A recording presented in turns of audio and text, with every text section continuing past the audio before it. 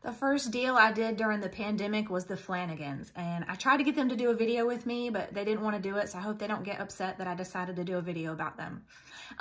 So it was all of a sudden stay home to stay safe in March of 2020, and I had just taken this listing. It actually had just gone under contract, and the buyer got spooked by the pandemic and yanked it out from under us.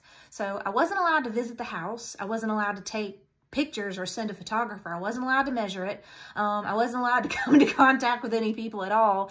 So my next move was I had the seller do a virtual tour with his phone and pretty much go around the house and give me like 1 to 2 minute snippets of each room. We weren't really advanced with how we were going to do, virtual tours at that time, but I wanted it to be authentic and I wanted to work with him as a team to get this done. So it actually worked quite well. We put up, we stitched together the virtual tours and we marketed the property. I think we went under contract one more time with an investor and he got spooked also. And then the next time we went under contract, we ended up closing and selling. But I'll never forget it because, my specialty is upsizing. They were buying another house in Lexington and it was already under contract. So we were beating the clock to make sure we didn't lose that deal. I'm so glad that it turned out great.